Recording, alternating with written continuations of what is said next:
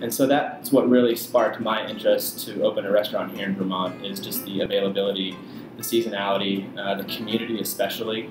Community is a huge part of our philosophy and concept here, and just to support as fully as that we can.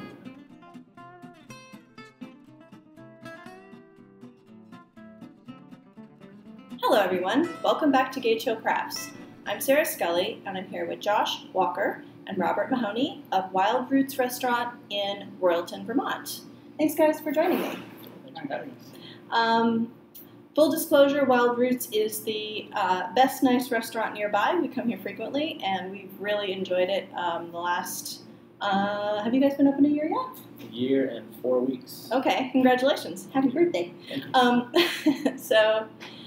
We really like it, but I wanted to sit down and talk with these guys about sort of their food philosophy and, why they've started a restaurant and all that good stuff.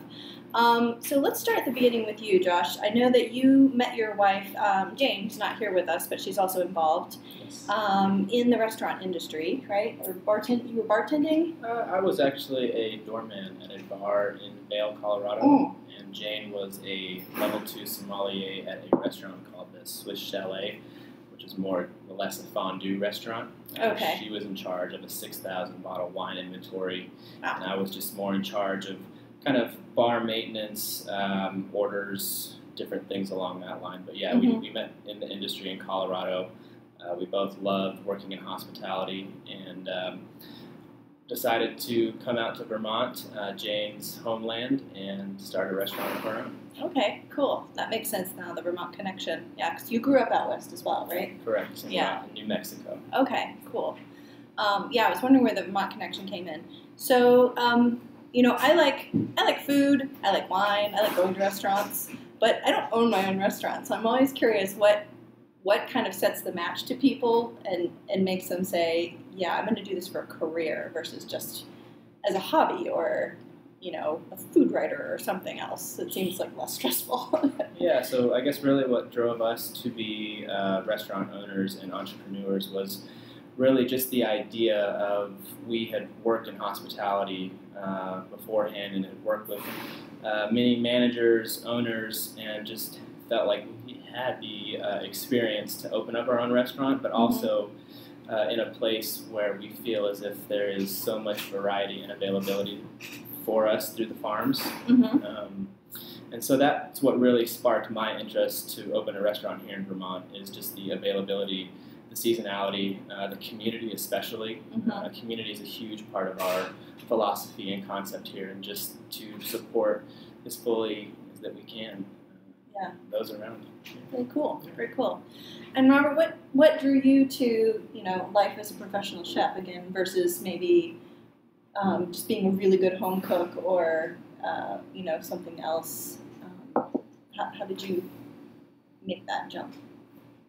Well, it's kind of been a path to get here. Started out just shorter cooking, and the deeper I got into food, the more I realized how important it was to actually work with local communities, actually get the product from the ground level up. Okay. So, and you started out in New York City cooking, is that right? Buffalo, New York. Buffalo, New York. Okay. There. Spent the first 25 years of my life there. Decided to go to New York, learn a little bit more at a quicker pace than most other places I could. And after that, I landed my first executive chef job back in Buffalo. Yep. Kind of progressed through there. Knew I wanted to work with a place that had phenomenal produce, and decided on Vermont to be my new home. So yeah, that's great. It's been lovely having your food here as a diner. It's quite amazing just to be able to use local farms versus big purveyors like Cisco. We do use Black River for minor things, but also work with Vermont provision entities such as Provisions out of White River Junction. But really, we source 100% from the farms. I think right now we have at least 20 to 30 farms that we're working with, and we're always welcoming to foragers, those people who are out there just kind of in the wilderness looking for these edible goods that are kind of in your backyard, if you will. So that's kind of another add-on to the story here, is that we have foragers who come constantly knocking on the door. Like just before you arrived, I think we had a guy who brought 8 pounds of chicken of the wood. Oh, great. For us, Yeah, so. that's awesome. Yeah, I was going to say like fiddleheads and ramps and all the things that grow around here. That's very cool. Yeah, and it's interesting to me. I mean, it almost seems. So when Rick and I moved up here before we got our garden established, we joined a CSA, and we like to watch cooking shows too. I know, Robert, that was like something that kind of started you pretty early on. Was like watching chefs on TV. But we called it our Iron Chef box, box of the week. And CSAs have evolved a lot, I would say, in the last 5 years or so.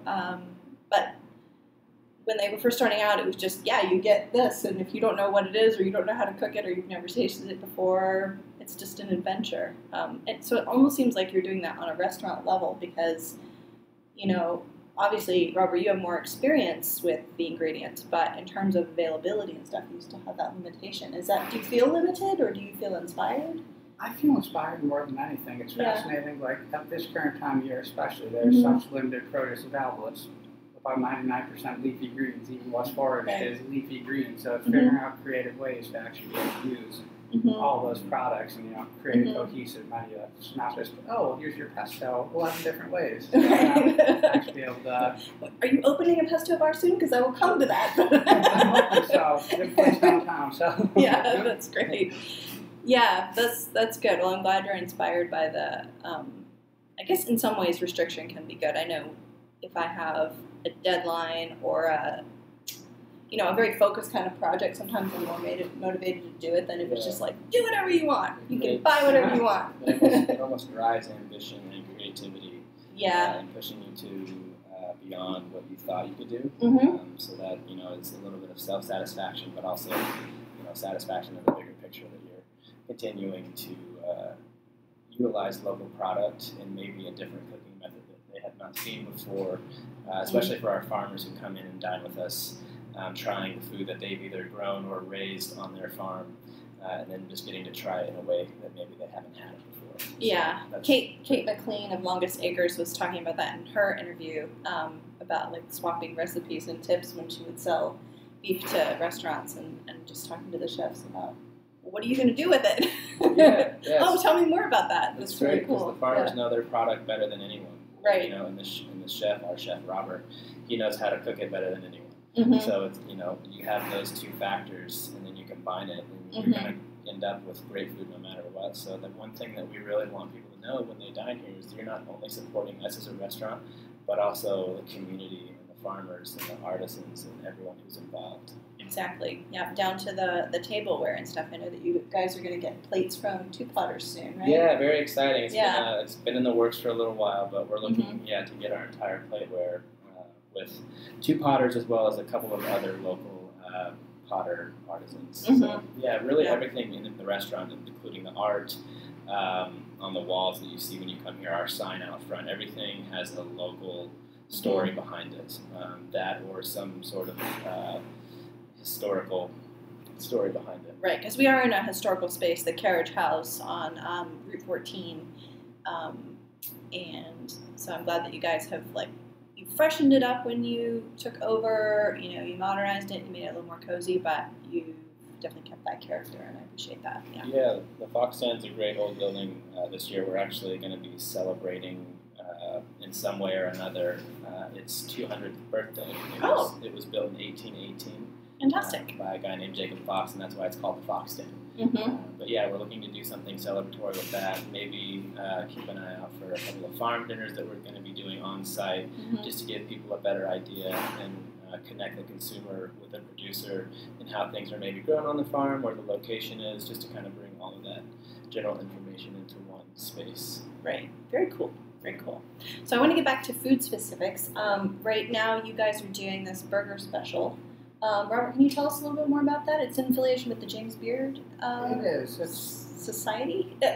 What is James Beard? Foundation. Foundation, okay, yeah. So it's a James Beard Foundation, something we started doing, I believe, 4 or 5 years ago, called the Blended Burger Project. So in order to help sustainability of meat products, it's, as it stated, a blended burger. So it's a part of the grind, instead of just being meat, also has mushrooms into the grind itself. So it's an interesting combination in itself because mushrooms add umami Mm-hmm. inside of the burger, so you get a different depth than you would out of a regular burger. Mm-hmm. So I mean, it's a perfect program for us because a lot of what we do is based on sustainable products and supporting the local environment. So being able to work with local mushroom producer, Thousand Stone Mushrooms, to actually bring in their Nice. mushrooms, blend them into our burger, and kind of go hand in hand with their vision of helping sustainable cattle and what we do here. So. Right, yeah. So instead of eating 100% beef patty, you're getting some other really awesome supporting local ingredients, and meaning that you're not sucking up all those resources as quickly. And so there's voting involved, and tell us a little bit about that. There's voting involved. It's on the James Beard website. Mm-hmm.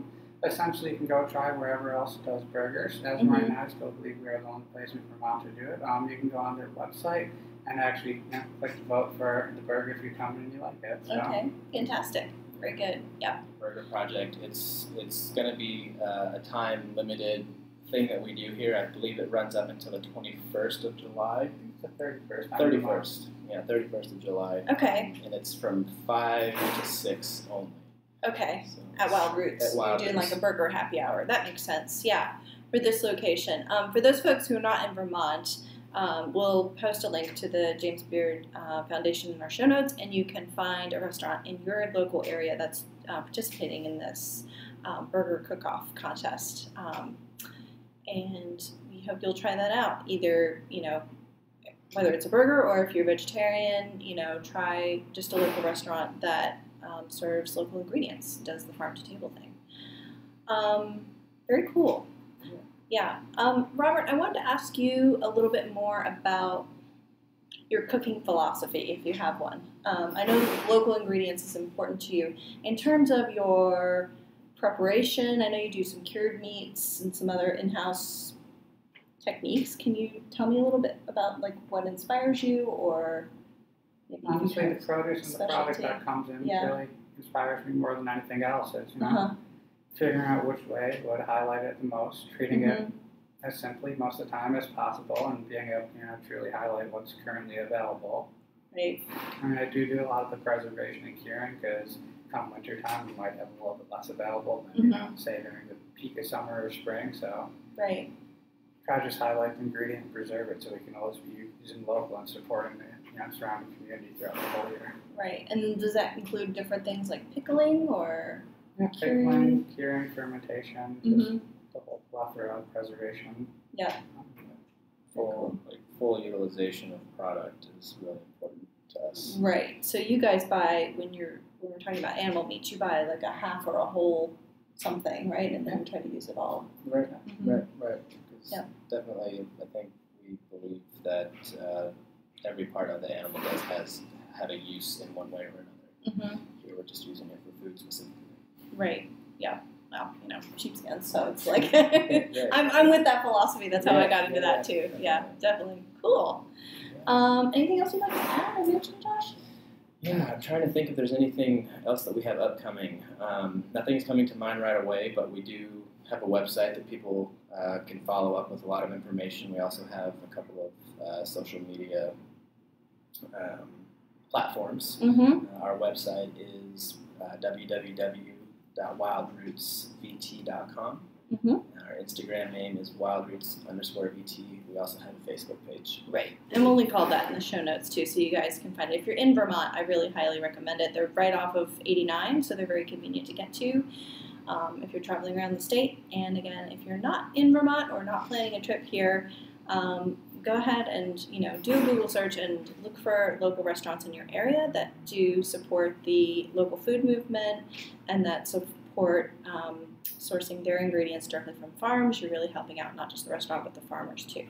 So thank you guys both for taking time off on your day off to be here with me. It was really fun to sit down with you and do more than just say, hi, bring me food. Yeah. So, Thank you so much. Sure, guys. Thanks for coming. Yeah, it's really important to us that we get the word out there in the correct way. Yeah. So thank you so much. Oh, sure. Yeah. And I think the local food movement's growing, and I'm glad you guys are around to help promote that. But watching it continue to grow is really cool. Thank you so much. Yeah. All right. And thank you guys for joining us. Thank you. Thanks.